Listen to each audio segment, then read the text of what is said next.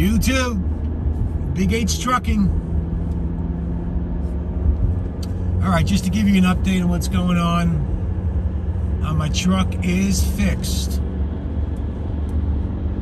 If you watched my previous video, I had an issue with my marker lights being on when the key's in a vertical position. Only from the door back up to the visor would work, and the fenders and the headlight would not stay on. And it apparently it was a software issue that got updated, so that was an easy fix. I've been off now since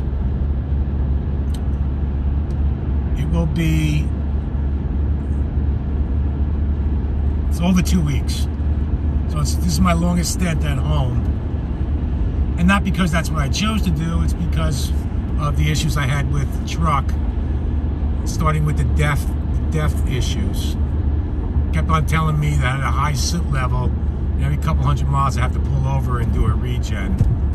So apparently there were no actual items or pieces that were broken. They just cleaned the entire system. And that took them nearly 9 days to complete that task. But apparently they were taking pictures and filming stuff for Peterbilt. So they went through, I guess, with a fine-tooth comb, for lack of better words. So, but being home doesn't mean my truck does not get paid. My truck needs to get paid. So this will be my second week that I tap into my e-funds, to take money out to pay for the fixed cost of the truck. Now again, I'm fortunate to have a lot of money in it, so this is not really hurting me. Yes, it sucks to come up with $1,400 a week, a little less than that, but I'm rounding it off. So $2,800 for my fixed cost. But I have it covered, no problems whatsoever. But something to think about when you're thinking about leasing with Prime. This has nothing to do with Prime per se. The truck broke. The truck went down. Mechanical reasons. And as a lease operator, your payments don't stop. So while you're out there running, you need to remember to save money. If I were you coming into Prime and you want to be a lease operator, absolutely start an e-fund. Or if you don't, make sure that you save X amount per paycheck to put away in the event that your truck goes down for an extended period of time. Now, this Prime does pay you, and when you're broken after 48 hours, I believe that's the policy, but you can't be home. You've got to be held up, shacked up in a hotel. I think it's $200 a day, $225. Don't quote me. But I'm glad that it did, even though this was a pain in the butt, I'm glad that I was able to go home. I was able to get the truck to the Pittston terminal, and then from there to Peterbilt. No tows involved, so that saved me a couple of bucks. So that's a good thing. So I'm planning to come back Friday. I'm waiting for the truck to be transported back to Prime from Peterbilt, as there was a situation that happened. I'm not going to go into it. That somebody from the truck shop, actually what that was, I'll elaborate a little bit on that. They called me up basically an hour after I dropped the truck off the first time.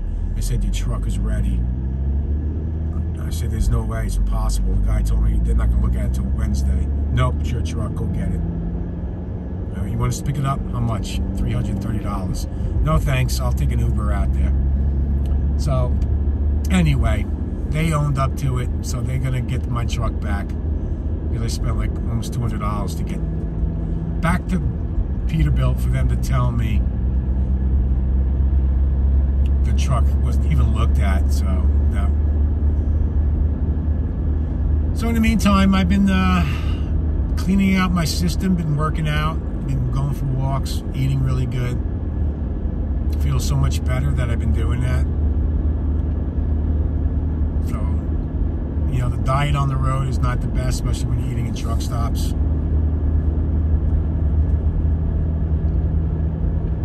So it's good to get some blood rushing through my body. Went for a nice long bike ride, pumped some iron. It was all good, felt good. So again, I'm not coming back till Friday. I've decided change of plans. I was going to go home for Christmas. I really wanted to go home for Christmas this year. And with the situation that happened with my truck and the time that I've been out,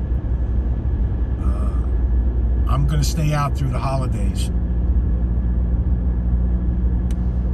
I don't want to, but the amount of money I've been spending for not working, between going out and my truck and stuff, it's something that I talked to my girl about, and she's not happy about it. But you know, I'm not going to go out for 2 weeks and come back, or 2.5 weeks and come back for Christmas. It's the end of November. I don't like to do that. I like to stay out, you know, 6 weeks. And it's about a month away. Today's the 23rd. That's why I was planning on coming home. And again, I'm not going back till Friday, so that's what, the 26th. So I'll be a little less than a month. I'm not coming home for Christmas and New Year's. I'll do it soon thereafter. This way I can stay out and replenish the account, the e-fund, and my bank account. So I don't know what the Christmas bonus is this year.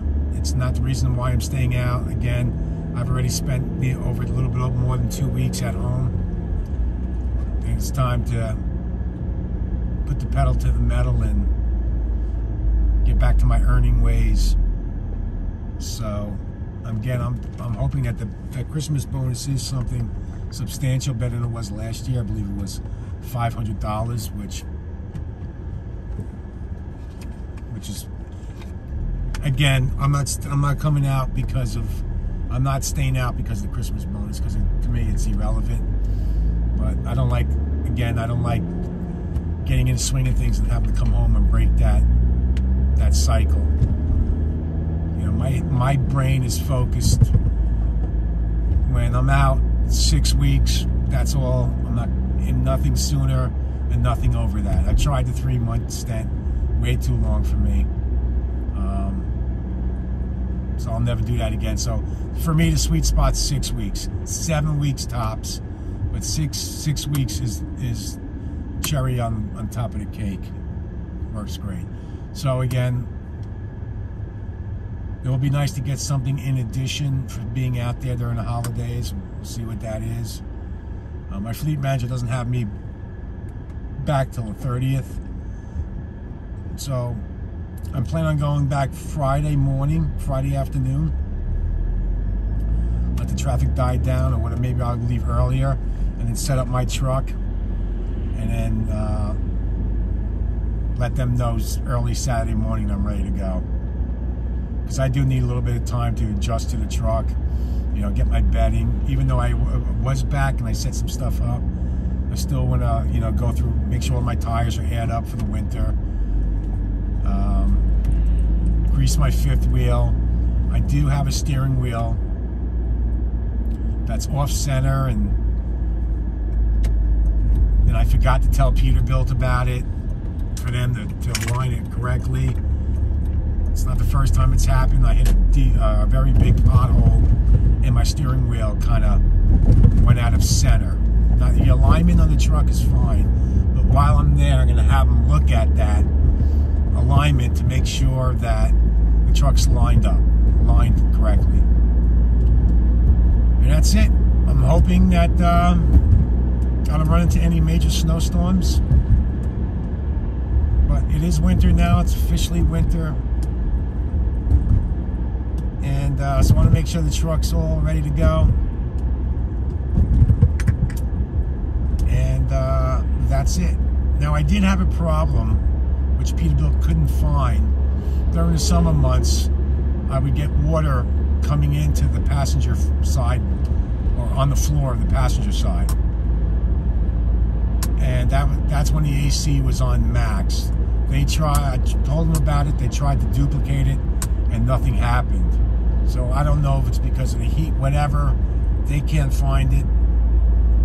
So I asked them, I said, why can't you just replace a few things? And have you never had this happen to another truck? And they're like, well, they don't want to do it. So basically, because it's warranty work. So I guess it'll go back to Peterbilt in the summertime, because I know I get water in there that I gotta use a rag to clean up. So that's it, folks. I just wanted to keep you abreast of the situation. Have a great Thanksgiving with the family. Stay safe, make great decisions, and yeah, enjoy the time with the fam.